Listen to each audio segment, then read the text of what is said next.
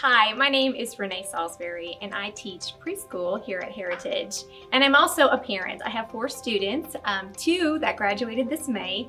Ellie is going to be going on to Butler University this fall, and Ethan is going to Trine and he'll be playing football. So a huge shout out to our football coaches for all they did to help him get ready for this new adventure in his life.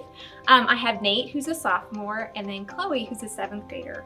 And Chloe is also involved with the educational support services, and she's had just a great experience with one-on-one educational therapy that has really helped her with some unique learning challenges that she's had. Our family just loves Heritage.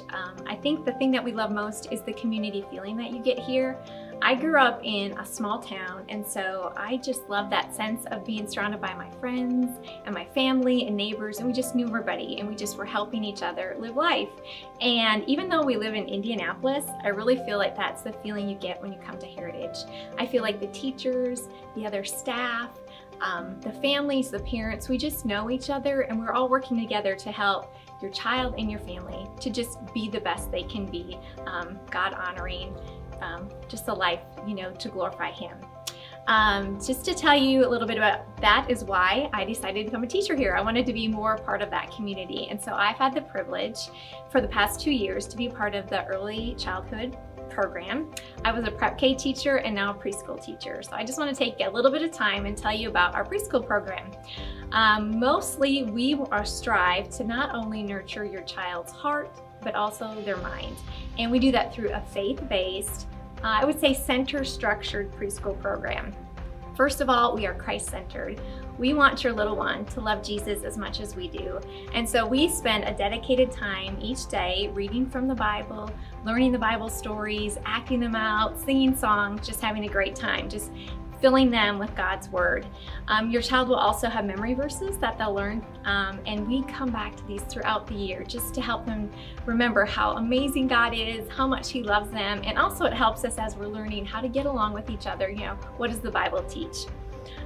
We're also a play-based, I would say center-structured program, and what I mean by that is we believe that little ones learn best by playing and exploring, and we create an environment in our classroom that is engaging for your child to have purposeful play throughout the day. And how we do that is we set up centers in our classroom, like a block center, a reading nook, water table, sensory bin, Play-Doh table, art area, and all these different areas for them to come in and play and explore. And we also incorporate academic skills in these, and we focus on language arts, math, science, and social studies through these centers.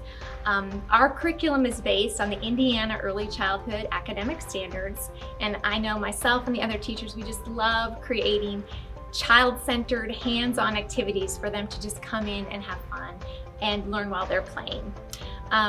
We also have a teacher-guided instruction time during the day, but we do that in small groups. And luckily, I have 2 extra aides in my classroom, so we can break them up into groups of 2 and 3, and we can really have that individualized attention. So as we're introducing a new skill, be it through a game or a fine motor activity, we can take them where they're at and move them forward. So I know they come in at many different levels at this age, but we are constantly working to move each child forward just wherever they're at.